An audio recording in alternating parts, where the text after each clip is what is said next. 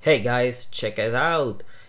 Ant-Man from Avengers Endgame, of course, and as you can see here, he looks pretty cool as an Nendoroid. He looks really darn cute, especially how you can actually see his eyes through the actual mask.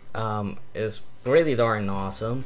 And man, if Paul Rudd sees this little guy, he's gonna look, man, that guy's really handsome, ain't he? Yeah, he looks great. Way too young, honestly.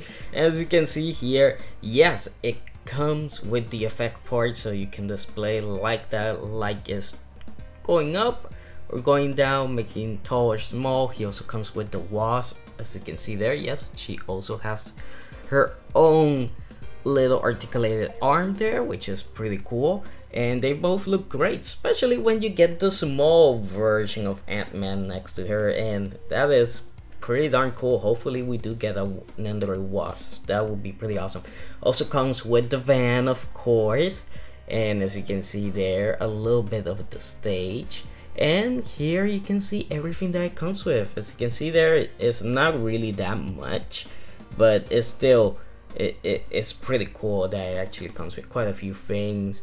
And obviously this is the DX version, so it's more expensive, but hey, you get more stuff. So good thing is that there's a normal version, there's the DX version, so you can pick and choose. And honestly, if you're really into these chibi-fi guys, I suggest you go for the DX version of all of them. I mean, they all, like, they have been coming out with them since last year, so there's a good time frame between them, so that is pretty nice, and it lets you gather up the money you need to pay for them. So yeah, this guy is pretty cool. Like I said before, I don't really like the Endgame design of Hulk, but the other characters look pretty darn awesome. So I hope you guys enjoyed the video. Please like, comment, and subscribe for more, and I'll see you guys next time.